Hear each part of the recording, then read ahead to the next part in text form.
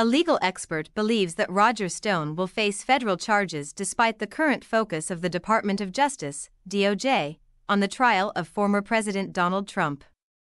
Here is a breakdown of the information. Roger Stone, a longtime associate of Trump, has been involved in legal controversies and has faced charges in the past. Stone was found guilty by a jury in 2019 of obstructing a congressional investigation, making false statements to Congress, and witness tampering. He was sentenced to over 3 years in prison in 2020 but later had his sentence commuted by Trump. The legal expert mentioned in the search results believes that Stone will face additional federal charges.